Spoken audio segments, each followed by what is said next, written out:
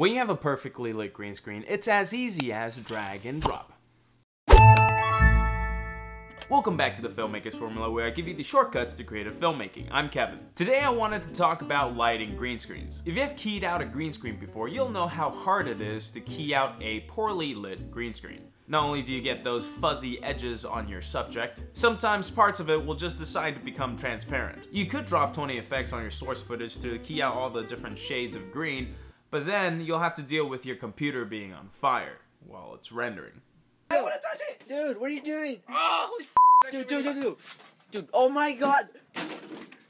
And like I always say, the best time to fix something is during the shoot. So let me show you how I light a green screen. So you'll never have to deal with flickery footage or that shadow under the armpit on the green screen that is like the toughest thing to get out ever again. Step 1, green screen. You'll need a proper green screen. And when I say proper, I don't mean an expensive green screen. You'll need a green screen that's as neon green as you can get it. Some of the green screens off of Amazon have cloth that's way too thin, like you can see yourself behind it. Preferably, you want your green screen to be solid, smooth, and not super shiny.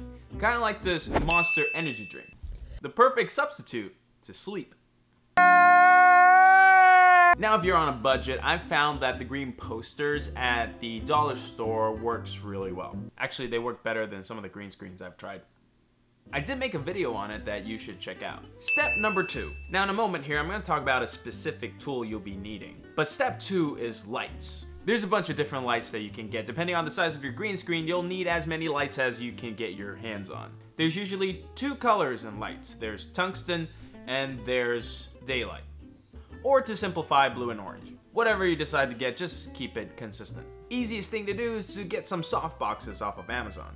Don't worry about positioning or even lighting, we'll talk about that next. Step number 3. I like to again emphasize the importance of hitting the like button. It's just that button that has a thumb down there. If you can hit it, I promise you it'll help you out with your green screen. Alright, step 4. Now we're getting to the meat of it.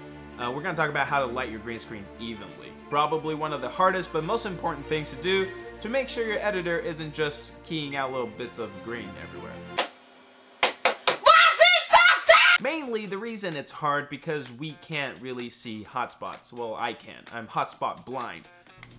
When you're just looking at one solid color, it always just looks even. But when you bring it in post, you get these uneven spots where you shine your lights on. So the tool that you'll need to make your life easier is a monitor with false color. False color, in short, assigns a different color to each area with different exposure in your image from your camera. And that last part is important because exposure is the amount of light collected by your camera in its specific settings. So I can't just turn on the monitor with false color and then shoot the whole scene using my iPhone. Of course, you'll want to check for any glaring shadows or things in your frame first, but after that, you could use false color to perfectly tune the color of the green behind you. Got it. Just play with the placements of your lights until on the monitor you get a solid color, then you're pretty much ready to go. Record your segment on your green screen, drop your footage into the editing program of your drop a keying effect on it. My 2 favorite ones are color key and key light. And with some luck, you'll get a perfect key.